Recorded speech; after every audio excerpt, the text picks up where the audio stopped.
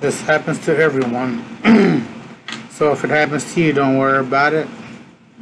See, right when you're weaving your thread, sometimes it breaks. I'm going to show you how I fixed that. See there, that's supposed to be right there, and that you see right there. And I'll show you how I fixed it myself. First of all, I'm going to take my screwdriver, if I can find it, where to put it at. Well, either way, I don't have to use that. I can just use this needle. I gotta tuck that in underneath.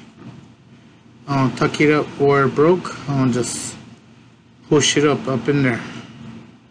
I'm gonna see if I can do this one. Yeah, see there?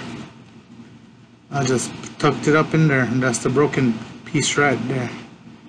What I'm gonna do is, it was going this way from this is on the top. There's the bottom string, that's the top string. That's this string goes down here, and this one goes on top. So what I'm going to do is come from turn it around and come from the top here. I'm going to go back a few, then make it go through this way so it comes out that way, and just keep on going.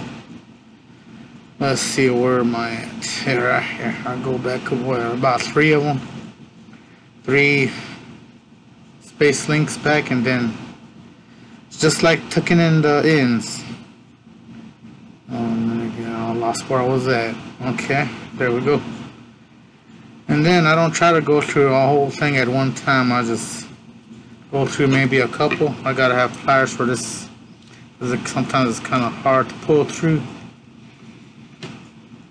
But I'll pull it through like that. Once I get the needle through, I'll pull the rest of it through. I try not to.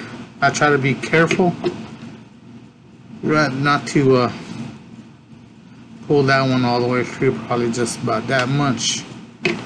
Then I go back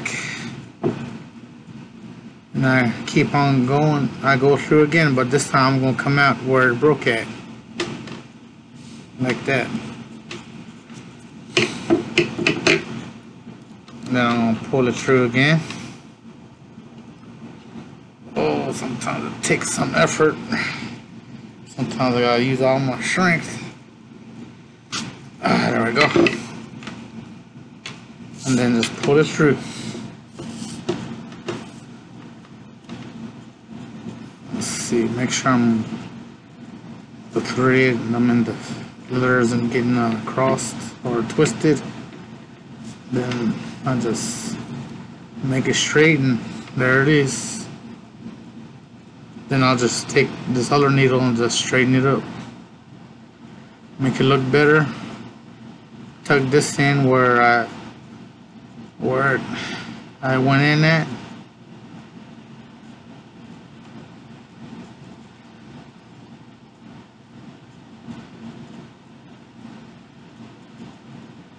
And there you go.